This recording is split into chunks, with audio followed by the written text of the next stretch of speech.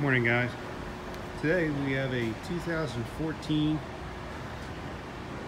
you guessed it, Kia Sorento. So the car came in with a misfire only on cylinder 6.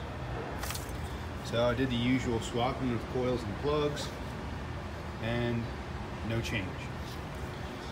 So what these have had going on lately is the GDI injectors will stick in the open position, flood the cylinder, cause low compression on that cylinder in some cases, and have been known to kill catalytic converters.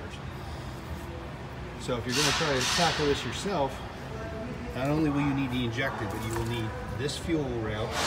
They call it a delivery pipe. There's a 10mm bolt under here. It's a real nasty one to get to. So if you're considering doing a coolant controller with it, if it's cracked and leaking, maybe do that as one unit. So once you get the upper intake manifold off, there's a 14mm bolt back there, as well as a lot of hoses and some clips. You can get that injector off by removing the lower intake, and then there's rail bolts. There's 3 rail bolts which are supposed to be replaced. On the left-hand bank, you only need 3 bolts. If it's one on the right-hand bank, you only need 6 bolts because the left-hand rail has to be removed first. Then you can remove the right-hand rail.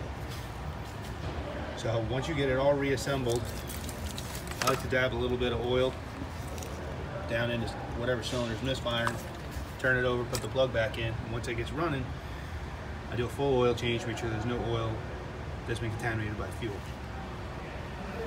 So don't just throw plugs and coils at them, check your injectors. If you have the capability to even do a waveform with an oscilloscope, that's a really good idea. I'm not going to illustrate that now because Scanner Banner does such an awesome job with graphing and using of oscilloscopes, but hopefully this helps somebody out trying to fix their own misfires.